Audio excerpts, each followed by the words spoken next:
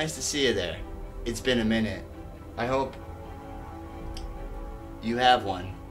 Because today, folks, I'm going to tell you a tale.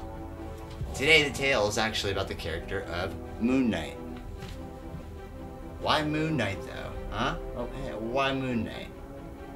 Well, this should be pretty obvious. Disney Plus just dropped their 2-minute trailer during the playoff NFL game for their upcoming Moon Knight television series, starring Oscar Isaac, mega talent, superstar. And it looks pretty cool. Lots of kicking, lots of slashing, lots of banging, lots of whiz-banging fights. I'm loving it all. But where did it all begin? We're going to take a look at what I consider the seminal run. And that seminal run kept writer Doug Moench on board, but brought one super ingredient to the pot. Bill Sienkiewicz. Bill Sienkiewicz starts on issue 1 in 1980 and continues for a substantial amount of time.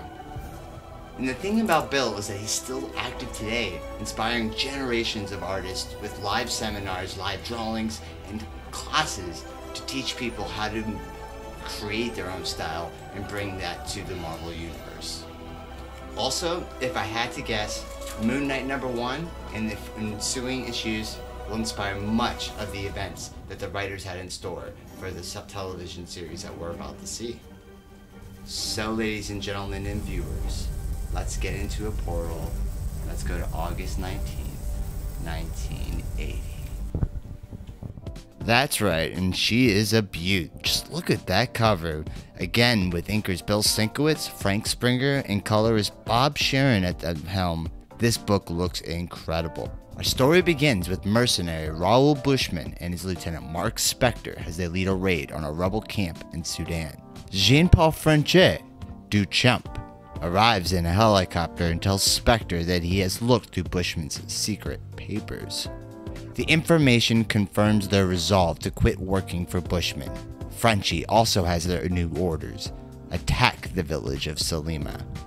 But Marc Spector points out that there's no rebel activity there.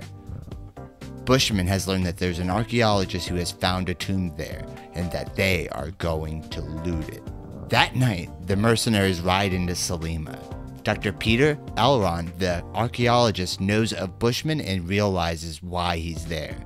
Taking up a dagger found in the tomb, he strides directly towards Bushman's back. Spector warns Bushman and disarms Elron. He watches Bushman kill Elron with his steel teeth. But before he dies, Elron tells Spector where to find his daughter. While Bushman admires the dagger, Spector goes after Elron's daughter, Marlene. Spector tells Marlene that her father is dead. She recognizes that he is mercenary and blames him.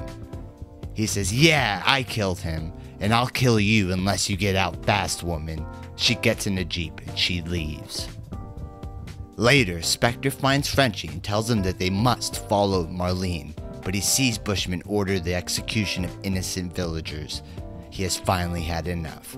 He attacks Bushman, who drops him with one punch and tells an underling to take him out in the desert and dump him.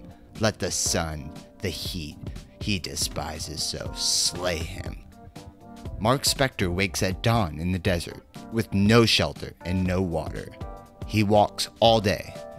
At night, a storm comes up. 2 Arabs spot him silhouetted against the moon and notify Marlene, carry him into the tomb of Pharaoh Seti and lay him out. She recognizes him. He deserves to be dead, and as far as Jald can tell, he is dead. Now Marlene, with a moment to think, realizes that Spector probably saved her life and is now paid for that mercy with his own life. Suddenly, though, Spector sits up. He is not sure who he is, but he knows the idol in front of him, Khonshu, a god of the moon, the taker of vengeance, a figure of terror. He puts on the idol's cloak. This produces one of my absolute favorite lines written by Doug Moench in all of Moon Knight. I'm a ghost now, a specter of the moon's night of vengeance, and I got work to do. He drives Marlene's jeep into Salima. He knives 2 of Bushman's men and takes their grenades. 2 trucks explode near the ammo dump. When the men investigate, the dump itself explodes. Only Bushman remains. Spector confronts him. He hears a scream behind him. Marlene followed him, and Frenchie caught her. When Spector turned around, Bushman has vanished. Marlene learns that Bushman, not Spector, killed her father. And then Spector collapses. We flash to the present. Spector finishes dictating into a tape recorder. He tells Marlene that Bushman is active in New York, and that he had a weird feeling about this, like he should tape the story of Bushman before he left.